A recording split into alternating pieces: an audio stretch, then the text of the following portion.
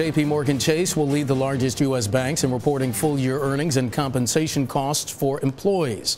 The latter is a controversial figure that will be closely watched. Wall Street traders still earn a lot more than brain surgeons and U.S. generals, but is that fair? Here to help sort it out is someone who recruits top talent for trading firms, George Stein, Managing Director at Commodity Talent LLC. George, welcome to Bloomberg. Good to have you here. Good to be here. One thing that came to mind when I was reading the story and doing some of the research.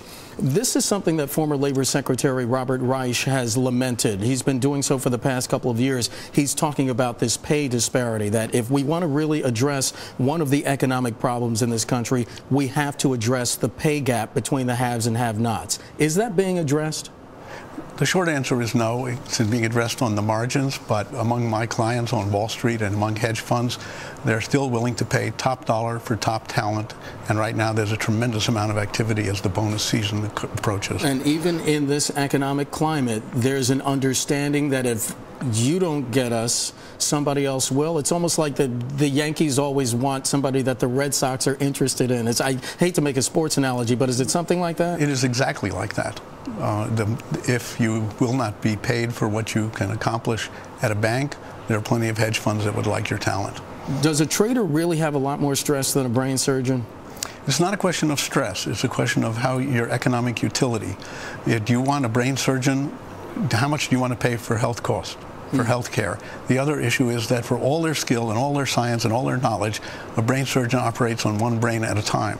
An oil trader routinely will trade a cargo of 1 million barrels. But one of the things that we did notice during the economic downturn, there was kind of a, if you will, a storm the Bastille mentality, because a lot of people were upset, saying there is a disconnect between Wall Street and between Main Street. A lot of people were concerned about the bailouts of the auto industry, for example, and then they say, when does that start to trickle down to us? Main Street still feels like they're getting the short end of the stick here. Well, as a recruiter, my job is to find the best talent for my clients. But as a citizen, it's a question of economic policy. You can tax high income if you wish. Usually at this point, higher taxes are a non-starter in today's politics. You could direct particular groups to get better taxes than others.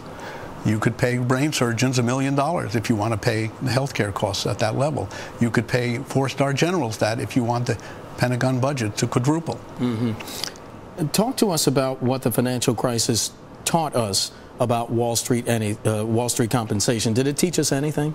Yes, it did. People are putting into place measures that will restrict risk-taking.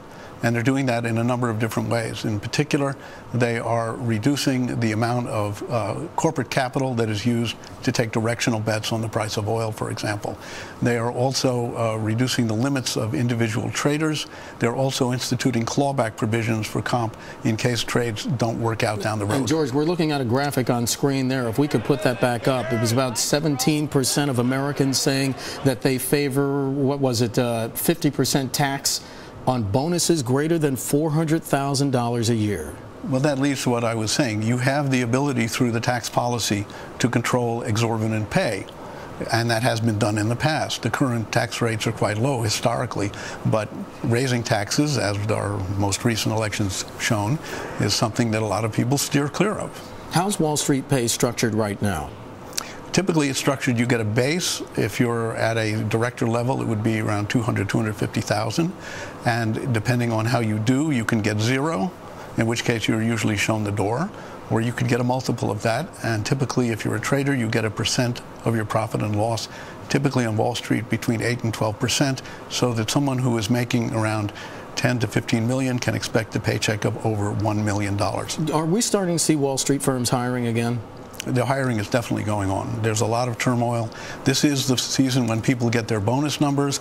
It's a typical season when people are very anxious and nervous and they start extending feelers elsewhere. It is also the case this year, because of all the new regulations, that anxiety is more heightened than I have ever seen it. And George, in our last 30 seconds, that would lead me to believe that the competition is fierce out there for jobs. What gives someone a competitive edge? If they can make money. It's that simple. Wow. George Stein joining us, Managing Director, Commodity Talent. George, thanks for coming in. Appreciate it. Always good to talk to you. Thank you.